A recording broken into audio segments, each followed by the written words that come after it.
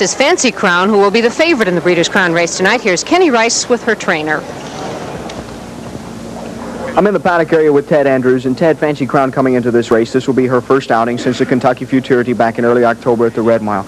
Is this by choice? Was this the plan for Fancy Crown to come along at this slower rate, or you just haven't had any races you wanted to enter in? Well, there were really nothing left for her to race in, and I thought about giving her a race here the week prior to the tonight, but decided that I'd just train her back and freshen her up that way.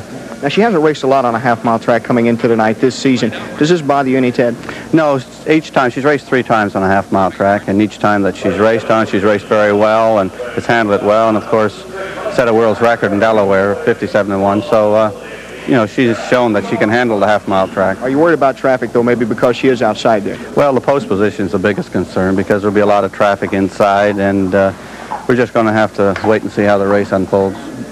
I would imagine you would expect Bill O'Donnell to try to get out as fast as you can. You expect an early first quarter that's going to be real fast? I won't presuppose what Billy might do. He'll watch what's happening inside of him and then make his decision. How about the time overall? What is it, 2 minutes and change here at the track record? Do you think that's going to fall tonight? I would expect it would fall, yes. I don't think it'll hold up 2 minutes in the 5th. How's Fancy Crown like this layoff?